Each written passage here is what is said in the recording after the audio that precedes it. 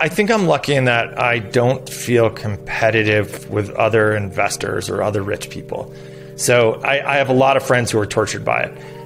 And they have countless dollars at hand, but feel like the goal line's always moving and they need to keep up with somebody else. So I certainly look at it as what can I do with the money we have? And luckily, we have all the stuff we want. And you get to this point where, like in the beginning, I made a bunch of money and I bought houses for family and multiple houses for ourselves. And then my wife and I turn around and we're like, fuck, we're property managers. Like that's all we do now is like our inbox is like, hey, this broke and this is happening and what do we do? I was like, so we're just prisoners to our stuff right now. And then you start to realize, we're fortunate enough to go on vacations, but we don't need to own that chateau. It's amazing. There's some incredible places in Europe where we love to spend time that you can rent. And then when you're done, you walk away from them.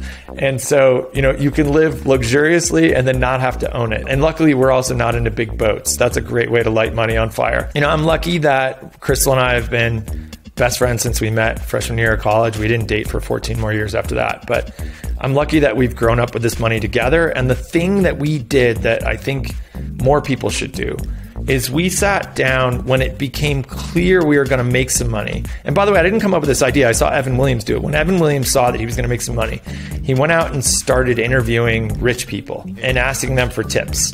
And when I saw that he was doing that, it was funny. The way I saw it once is I gave him a ride and he had this notebook and it flipped open to this page that just said, don't let anyone know your home address. And I was like, what the fuck is that? And he's like, oh, I've been out trying to get tips on, from rich people. And somebody told me, don't let anyone know your home address. I was like, that is fascinating. So when it became clear we were going to make some money, we just sat down with a bunch of people who had been through that process. And by the way, not just the successful people. We intentionally sat down with people whose marriages had completely dissolved, whose lives looked like they had imploded, whose kids were assholes.